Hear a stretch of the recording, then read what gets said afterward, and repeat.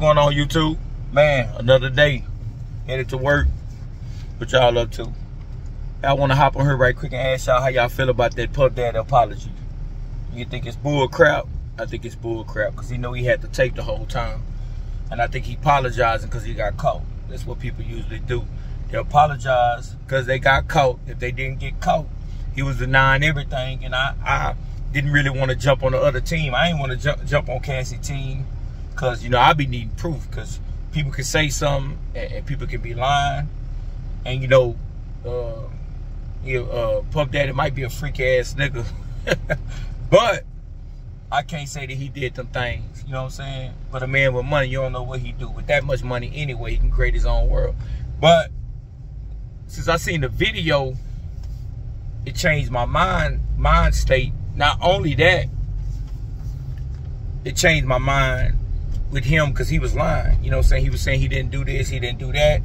It was out for a money grab. They were just trying to get money.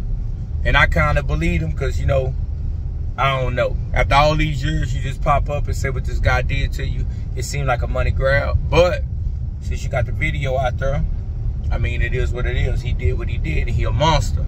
And he need to get treated like one. But that apology, that boy scrambling. Somebody help this boy. He don't know what to do.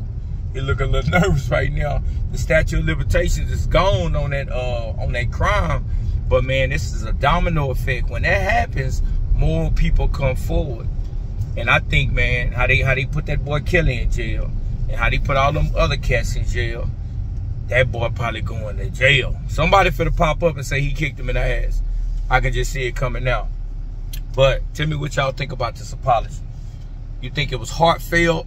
You think he really felt that? Or he felt what's finna happen and he gotta apologize cause he seen the tape. If it was no tape, you would have kept denying it. But tell me how you feel. Hey, I'm headed to work. Got me some Wendy's. I'll chop it up with y'all later, man. Like, comment, subscribe on my video, Run Over Boss. Go follow me, man. Go subscribe, man. Go like, go send me a comment. I get back at you. I interact with my subscribers. But y'all have a good day. Holla.